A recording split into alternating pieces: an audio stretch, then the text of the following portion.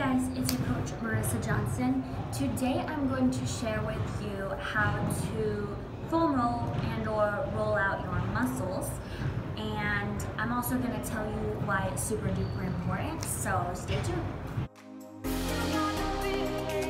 So first off, I'm going to explain why foam rolling is so important. Now when I say foam rolling, I basically mean like putting pressure on your muscles, and I actually don't use an actual foam roller because they're really squishy and to me.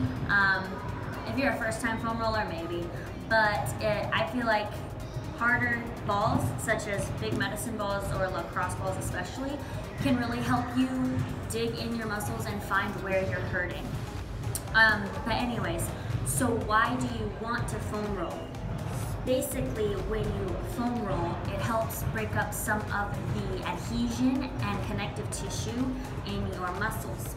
So this is really good part of the recovery process for your muscles, really good after a workout, but it's even good for before a workout because when you roll out your muscles, it will increase the blood flow and help you move better. So if you want to roll out before your tennis match, it's going to help you feel a little looser and just feel ready to go. So whether you have a foam roller or a couple of balls of sorts, I'm going to show you kind of what to do and how to do it. It's kind of different for everyone because maybe you're hurting somewhere that I'm not hurting, but the goal for rolling out is to find where those muscles are hurting and when you target those muscles to put pressure on them. A really good thing to do is just kind of hold the ball where the pressure is to about 30 seconds on, 30 seconds off. It's going to be painful, that's kind of the point of it, but just keep breathing in and out through your nose. So I'm going to start just with the lacrosse ball on my calves. So I just kind of roll on it. Feel a little tightness whenever I find the tight spot. I just kind of put the pressure on it. So I feel a tight spot right there.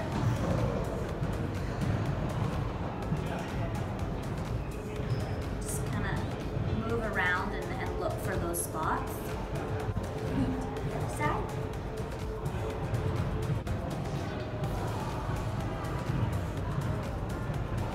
Once you've moved on from that area, I always kind of target the big muscles. I do my quads next, and I always start with this bigger one, or maybe a foam roller, just to, it's such a big muscle, just kind of like to loosen it a little bit, and then when I feel like I've broken up the adhesion a little bit better, then I go for the lacrosse ball.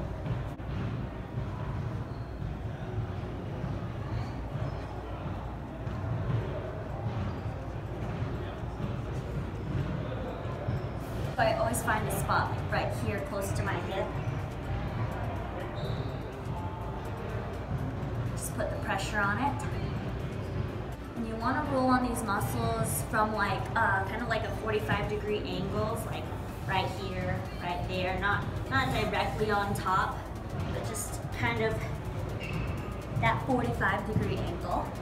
Of course, you do both sides, and then I kind of loosen up the back too, put a lot of pressure on it. Here, do this a lot. You always want to have like a hard surface that you're putting this pressure on, not necessarily like a squishy mat, because then you can't feel as much pressure. So try to find a hard surface like the floor is a really good one. Next, I'm going to target my back, and I find the best way to do this is to just lean up against the wall and put the lacrosse ball behind you and kind of move it for yourself and look for certain spots that hurt. You can find a lot in your lower back especially. Just keep breathing when you find that spot. Found one. It's just very important to keep that pressure when you find that spot. Hold it there, stay strong. You can find a lot in your upper shoulder here, especially the back right here. I know a lot of tennis players have that tight shoulder from this serving. Yep, that's nice. First time you try this, it's probably gonna hurt a lot. But trust me, it'll be good. Oh, I felt one there.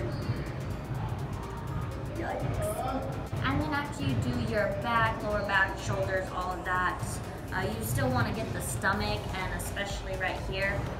When I have to get this spot, I just use the lacrosse ball to add pressure to it. I kind of roll it around and look for the certain spot. It's always typically right there.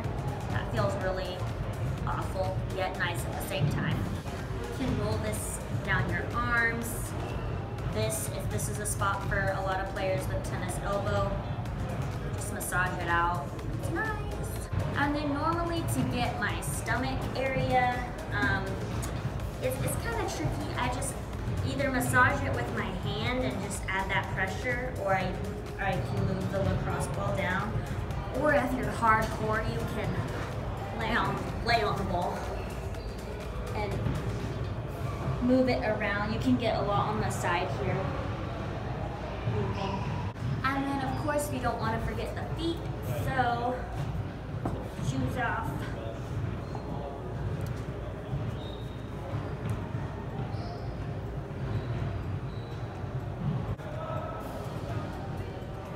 And so basically that is how you roll out your muscles / foam roll, even though I use a foam roller.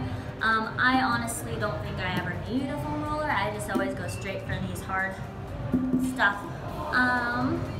It normally takes me about, I'll say 45 minutes to really get my whole body rolled out. And this is something I advise everyone, any athlete, or just anybody to do every day, anybody that works out. Because this really is important for muscle recovery and just for making sure that you just feel good. It feels really nice. So yeah, just schedule yourself about 45 minutes. I strongly suggest just ordering yourself a lacrosse ball on Amazon and just do it. I promise you this is something very crucial. It's gonna help you feel like you can move better. You're gonna loosen up your muscles.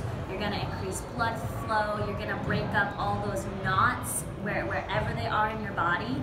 And if you do this regularly, you're gonna be super thankful. So that is how to roll out your muscles. And I hope you guys enjoyed this video. If you have any questions, just comment below. Do not forget to subscribe, and I'll see you in the next video.